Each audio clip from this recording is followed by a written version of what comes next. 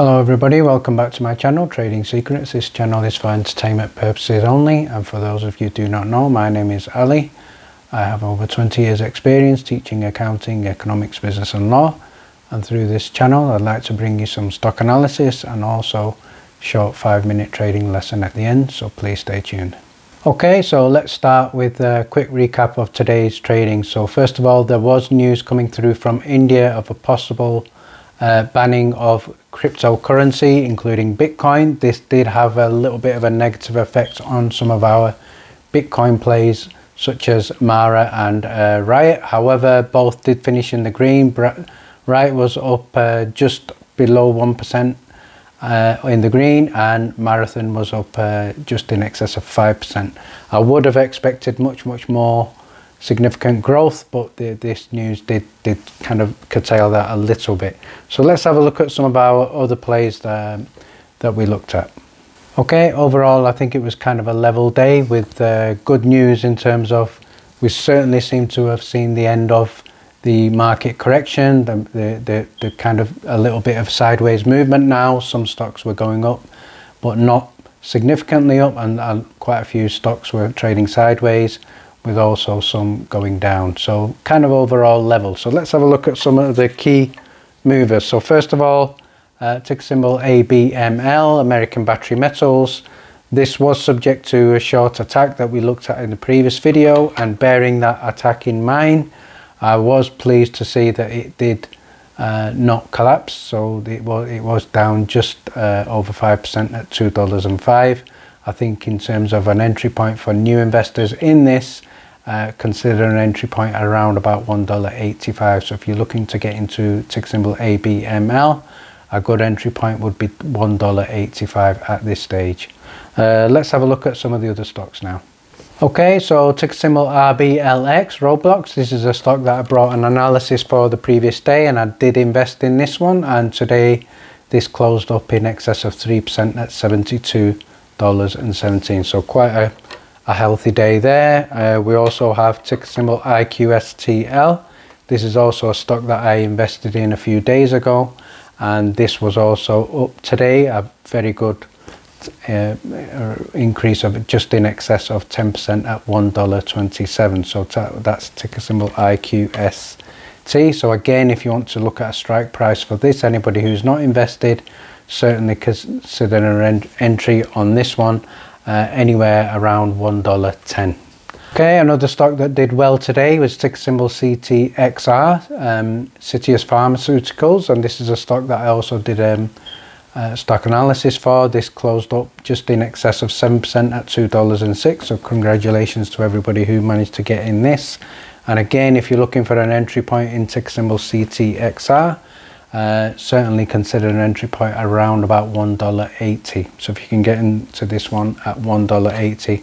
And another stock that I talked about yesterday was ticker symbol ZOM, Zomedica. This is doing certainly very well with the upcoming catalyst and potential generation of revenue going to be fairly imminent. This was also up in excess of 8%. So this one is certainly doing well.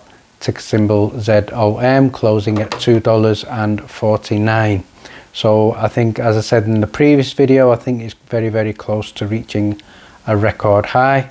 If there is a pullback in this, certainly consider an entry around about $2.20. Okay, so stock analysis for today is for ticker symbol LKCO Luokung Technology. This is a stock that I also looked at previously in another video, so please refer back to that as well. So we have had tremendously good news today. The stock went up quite significantly in excess of 53% at $1.64. So good news there. So let's have a quick recap of one of the first catalysts that we had to indicate this on March the 11th. So this is a headline here from Yahoo Finance. Luokung announces Nasdaq withdrawal of delisting notice and confirmation that trading in Luokung ordinary shares will continue until 8th of May 2021. So this is confirmation that there is an extension here, and the restrictions might not take place until the 8th of May. So a little bit of extra time there for investors. However, there was also some further catalysts that I'm going to share with you today as well. Okay, so the first breaking news that came through today is we're going to look at a headline from the Financial Times, and the headline is Xiaomi rallies in US trading, ban reprieve. So certainly a very, very strong positive headline here. Let's have a look at what happened. So the shares in Xiaomi rose in excess of 10% after the court blocked investment, restricting looking at restrictions against the Chinese smartphone maker. So I've just highlighted another important thing that affects our stock here, and that is something I'm just going to share with you here, and it's basically saying the judge called the US case against the Chinese smartphone maker deeply flawed. So certainly that's a strong indication that it's highly likely to be a similar outcome with ticker symbol LKCO with our stock. Certainly there are talks in social media that the judge is going to be possibly the same, in which case the decision will certainly seem to be favourable. Okay, so I'm just going to share a few more points from this ruling here for Xiaomi.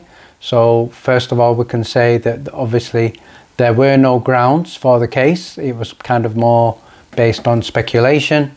The other thing that we can see here in the fourth paragraph down, which I'm going to share with you, first of all, the judge did say that there was a lack of substantial evidence to support a finding that Xiaomi is part of any military company.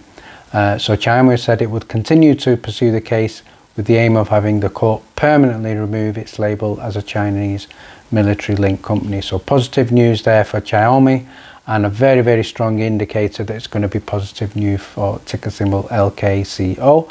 This was reflected in the share price today, closing up at $1.64. So congratulations to everyone who invested in this. Certainly the momentum is looking very positive now. Okay, so the final news story I'd like to share with you now is dated March 15, 2021 today as well. This is from BOV News, and this, the headline here is Big Opportunity is Coming, Luokung Technology Corporation. So this is confirmation of purchases of from institutional investors into ticker symbol LKCO. So what this does, this gives us confidence as investors in terms of the company going forward. So we have confirmation of institutional investors. The first institutional investor that we have confirmation for is Citadel Advisors LLC. They have bought 109.3 thousand shares. The other institutional investor we have confirmation for is Virtue Financial. They have bought in excess of 57,000 shares. And the third institutional investor is Two Sigma Securities. They bought in excess of 35.9 thousand shares. So just to finish off now, in terms of a strike price, one more thing that I would like to add on is certainly it's not a done deal. This company is not off the list yet. They have not won the case. It's still a high risk play. The news is good, the potential is good, but the risk is still there. So that's something that we need to be aware of. So if you're prepared to invest in this still, certainly at the moment it's looking at $1.64. I think there will be a little bit of a pullback certainly this week, and I think this a good entry point in here going forward will be anywhere around about $1.25. So for this, if there is a bit of a pullback, and I think there possibly will be, certainly consider an entry at $1.25. Okay, so it's now time for a lesson of the day. So before we do that, I'm just going to give a shout out to Zishan Raja. So Zishan was the first person to get yesterday's brain teaser correct, so well done Zishan. I'm just going to read out your answer. He has correctly pointed out that today is the 1st of January, Suzanne's birthday is on the 31st of December. If she was 7 the day before yesterday, which is the 30th of December, she will be turning 8 the next day. However, today is the 1st of January, correct, which means this year she's going to turn 9, next year she's going to turn 10. So very well done there, Zishan. So let's go on today to the lesson of the day today, which we are going to look at, which is the PEG ratio. Okay, so the PEG ratio, also known as price to earnings or PE ratio, is a common term that you will come across. So what does this mean? How can we use it? And what does this tell us about investing in a company? So first slide here, I'm just going to share with you. It's a metric that is used to value stocks. So it's there to value the stocks. However, what you have to be careful about, it doesn't take into account all of the factors. So for example, the growth rate is not taken into account. So let's have a look at how this is used in terms of calculations. Okay, so in terms of calculations, we've got the formula there. So it's price to earning ratios divided by the earnings growth ratio. So that's the formula for the PEG ratio. So let's have a look at two examples. So we have company 1 and we have company 2. So company 1, the price to earning ratio is 18 times earnings. The earnings growth rate is 12%. You simply divide the top number by the bottom number, and that gives you a PEG ratio of 1.5. Now we have company 2, and their earnings is 22 times earnings. You divide that by their earnings growth rate, that's 16%. So their PEG ratio is 1.38. So what do these numbers mean, the 1.5 and the 1.38? How do we know which is good, which is bad? So let's have a look at that now. Okay, so this is the general guidance that most analysts and most investors with experience will follow. So these are the general indications. So a good PEG would be under 1, a fair PEG would be equal to 1, and a poor PEG will be over 1. However, one more thing I'd like to share with you is that this is not necessarily always the case. So there are limitations. So I'm just going to finally finish off by showing you some limitations. Okay, so if you have a look at the screen here, these are some of the limitations. First of all, it makes assumptions that may or may not be valid. So for example, if we use a 5-year growth rate, that's a long time. So we don't know what's happening in the meantime. So a 5-year growth rate could basically mean there's significant growth in year 1, year 2, but no growth in year 2, 3, 4 and 5. So it doesn't always tell the truth in terms of when the growth happened. So that's first limitation. Second limitation, it doesn't take into account variables that could add or take away from a company's value. So for example, does the company keep a lot of cash on the side? Is there a lot of cash on their balance sheet? And the PEG ratio, when it looks at this, will ignore this. So it won't take this into account, so it won't know. So that's another limitation.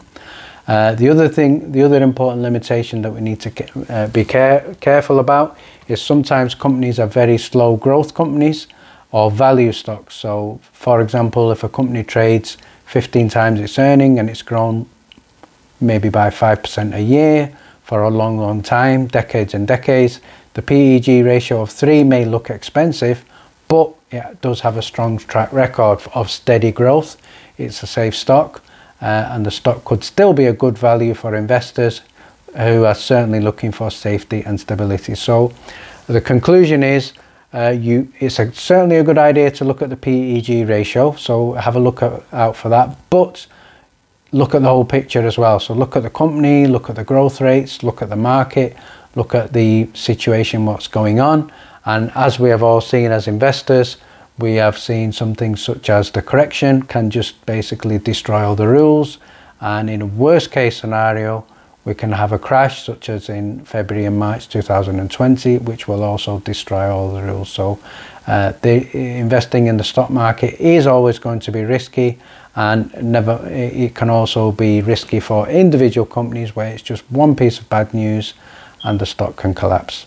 That certainly happened with a stock that I informed you about earlier, ticker symbol UAVS, going from $15 at one point to $5 when the rumor of their deal with Amazon was stated to be false. It has made a bit of a recovery at $8 now, but that's all it takes for a share price to collapse. Okay, so I hope that was helpful. Thank you very much for joining me, and stay tuned.